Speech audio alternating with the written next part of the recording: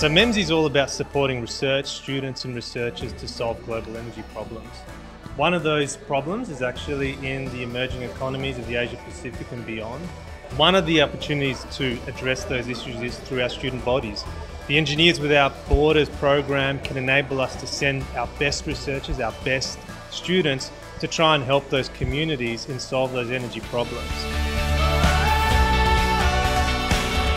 What inspired this event in this form was we noticed that hackathons and design hacks were quite a popular form of event, but we wanted to give it a unique sort of EWB spin and have it focus on a real-world context, have it focus on human-centered design, appropriate technology, and sort of separate it out from the kind of events that are run and are quite popular on campus and give it our own sort of spin.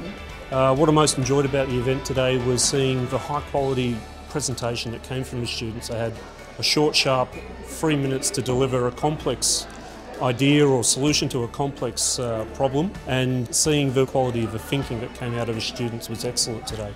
As the winners of this event, we look forward to working with the generator at Monash University to further develop the viability of our model and hopefully take it to the Indian community and the international community.